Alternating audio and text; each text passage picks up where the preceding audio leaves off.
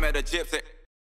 See, I don't really follow like the moto guys, and I feel like that's why it's so hectic. And we actually, Fox took us to Glen Helen the other day to watch the guys on the Supercross track. Yep. So we met AC, and like, you know, I was just like, and they were saying, we were talking about it on the way over, like, so what are they doing today? And Austin, the dude that works with me at Fox, is like, yeah. Oh, he said to say hi, actually. Yeah. I love Austin. Yeah, he was like, no, today's not fun for them. And we're like, yeah, but surely there's a bit of fun. Nope. No. Oh. so why are we turning up? We're just going to like put them off work. Yeah, we turned up and they were just doing so many laps, like all the time. I was just like, geez. Like, I know that when I go riding, like, I don't know, it's always fun, you know? Like, I don't know. We do training and testing, obviously, but that's usually when we go on like team trips. And I know a lot more people are maybe a bit more professional than I am. But when it comes to riding my bike, I love to keep it fun. And like, I like going fast. So I know I'm going to try and push myself every time. That's not the issue. The issue for me isn't going fast. Like, if anything, it's like, I don't know, maybe like something stupid like breaking points. And like, that's what I would need to like work on. Yeah. So yeah, I just couldn't, I was like, I wouldn't be able to do this for a job. That's just too much for me. Like, and then we were like, as mountain bikers on the way back home, we're just like, pretty. Like, we got it pretty good. Yeah, sick. I stick to my little salary and my my 8 races a year. Yeah, well, those guys, I mean, they go onto the track. The difference is that for you guys, it's not really an endurance sport. No. And I feel like you can get fit. Obviously, you guys train outside of the runs. Yeah. But it's like you can get fit enough to do your job by doing your job, in a sense. Yeah, definitely. And then I just don't think the result these days is as based on fitness as what it used to be, maybe.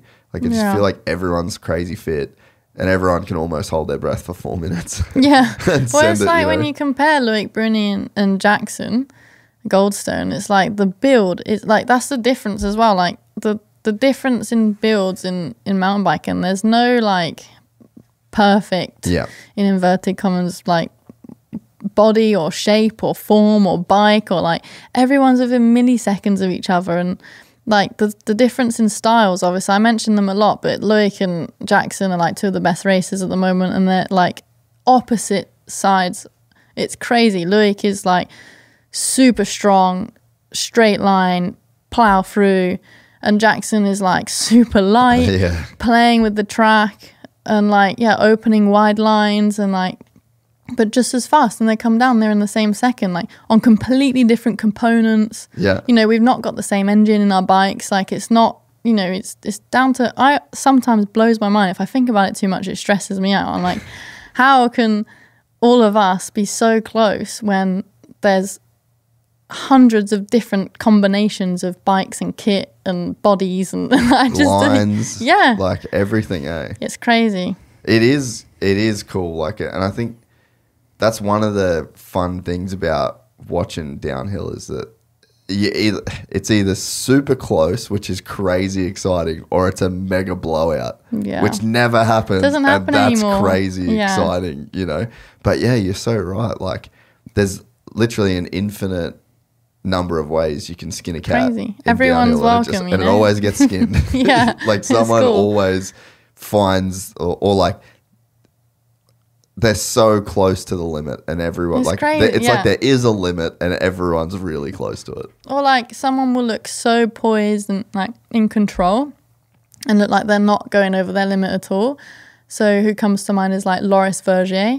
And then you compare that with someone like Amaury Pierron or Benoit Coulange, and they're just off the back of the rig, like, and they're the fun people to watch. Like, I know it's like sounds bad, but they're the people you want to watch on telly because it looks like they're about to have a huge because they're just like when I'm watching, I can't watch it. I'm just like, oh my god, he's gonna die. And then like they get to the bottom, they're like, pretty tame run. What? Excuse me. Wasn't tame for me. How can it be tame for you? But it's crazy the differences, and it's really cool. That's why I love our sport so much. Yeah, I mean, and the, like I've said it before, but just the level now is so gnarly. Like, I remember watching a I remember watching the Flying Scotsman, the one that's the sleeper, Reece Wilson? the sleeper co did on Reece, and just thinking like when you, because that was kind of him put in context, you know, and he's so great at like vocalizing things, and he's like very articulate, and when you watch some of those runs and you see some of that footage, and he was one of the fastest guys in the world that season, and it's just like the risk that they're taking and the edge that they're riding. And then if you've ever rode downhill and you kind of have any kind of gauge of what is going on, you're just like, how? Like, how are you guys doing this? Really, really fine line. And like, that's something I struggled with this year finding again, is just like, it's either too much or too little, you know, and that line is very close to being too much a lot of the time. Yeah. And like I did this year, I crashed so many times in my race runs just because it was kind of taking that whole year off kind of made it hard for me to remember what it was like to be on the edge in a way. Like I'd just been in my comfort zone for so long because I needed to heal, that when I was pushing a little bit, I just like exploded in a way. It would be so hard to come back from that and have a year off and be forced to go so fast. Like, yeah, it was straight in. It was pretty hectic. Oh, I don't think I realised until I was like back in, and I was like, shit, especially Lenzerheide in Switzerland, the first race back of the season. It's like the fastest track we have all year. So in a way I was like, cool, at least I can get that out of the way. But, and then like, you know, Amory broke his neck, and like I'm still struggling massively mentally, like to get past. Like this was just another hurdle. I wasn't like fully ready yet, and it was just hectic.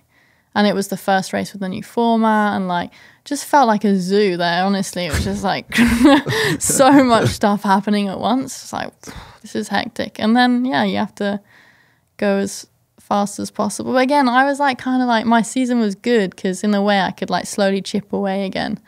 Like I didn't feel like I had to like go in and go as fast as possible and win, because that's not what I was there for.